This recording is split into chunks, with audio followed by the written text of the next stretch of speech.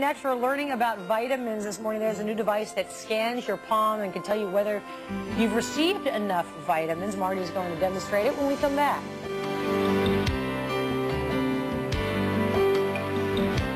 Marty joins us to talk about something I think is important for everybody, vitamins and vitamin deficiency. Yeah, you know, we always talk about vitamins, minerals, antioxidants, and you sit back and you go, yeah. So why do I need to include stuff like antioxidants in my diet? Well, you know what? If you want to stay healthy and looking young, then that's why you want antioxidants. And there's a new test out there. It is called the BioPhotonic, and it actually can kind of read through your skin and tell you how many vitamins, minerals, and antioxidants you're getting. And Mark is here with us. He's with the company. Thanks for being here today. Thanks, it's a pleasure. Now, let's go ahead and, now Scott's doing the test right now, and basically it's just this machine, and tell us what it's doing.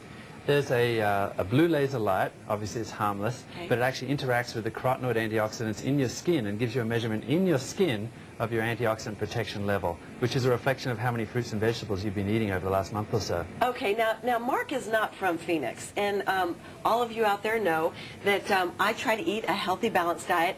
My good friend Scott over here, Scott, when asked what's your favorite restaurant, what did you say? Anything with a drive-through. What's your favorite lunch place? Anything with a drive-through opens early. Well, and that's what we love about Scott. You know, he's a fast food pizza kind of guy, and so when I did the test, I scored higher, and so I thought, you know what, we're going to really test this out. We'll have Scott do it. And see, what are you going to do if I score high? Well, then we know the test didn't work. Okay. Are you ready? Takes a lot of pressure. So anyway, Mark's over his Can I take my hand out? Yep. All right, and so what are his results? 17,000, which is in the red zone, a little on the low side. We're pretty confident about this because we have scanned thousands of people, and and there's definitely a correlation between your lifestyle and your food, sun exposure, cigarette smoking, and how you score on this test. That is amazing. I can't believe that's pretty incredible. Don't you think that's pretty incredible? I don't know, what does that mean? That it really means that, like most Americans, you need to concentrate more on eating fruits and vegetables. Okay.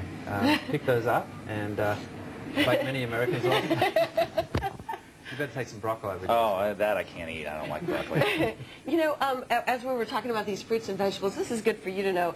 He said something about the apple. The apple is becoming the really good fruit, and why? Oh, yeah, it really is a microcosm of the rest of the story of fruits and vegetables. There haven't really been any vitamins or minerals that have been added to the list for about 50 years. But now scientists are discovering that in plants, in fruits and vegetables, there are other phytonutrients that have health benefits.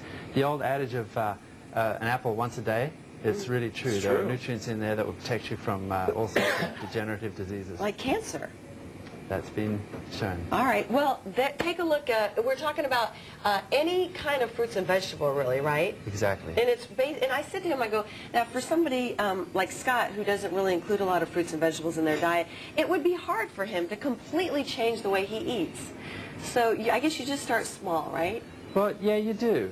You try to find things that you like and really try to focus on it a little more. And unfortunately, you know, even though we have the opportunity to eat better than the medieval kings, we've got fruits and vegetables in all year round, we really have very little time. So many people are starting to turn to supplementation as well as kind of an added insurance bonus so that you can have the nutrients that you need. All right, well, if folks are interested in getting this test done, it costs about $5. They're going to be doing it at a Women's Expo this weekend. Of course, that's Saturday and Sunday. Just look for the BioPhotonic area, and you can get your thing tested. I'll tell you, Tara, I was really interested because when mine came up high, I was like, okay, we really got to see if this thing works. So, So I'll put broccoli on my pizza from now on. That would work. It's a start. And that's not bad. I've That's had what that we're talking before. about. Baby steps. Thanks very much.